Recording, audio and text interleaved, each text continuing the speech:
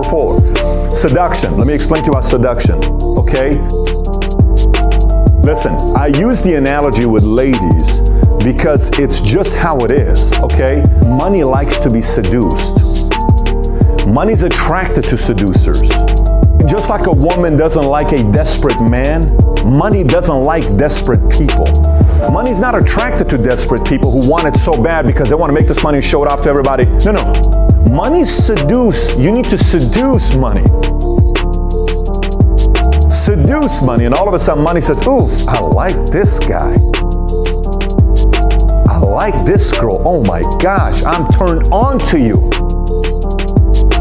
Don't let money seduce you. You seduce money. It's a seduction game. So whoever learns the seduction game with money, all of a sudden money starts coming from all over the place to you because money is turned on by people that know exactly what they're doing. Money likes investors who know what they're doing. A girl goes on a date with a guy that knows what he's doing. She's most likely to come back because it's just how it is, okay? Money likes to be seduced. Once you learn this whole thing, you'll get better at this game as well. Next,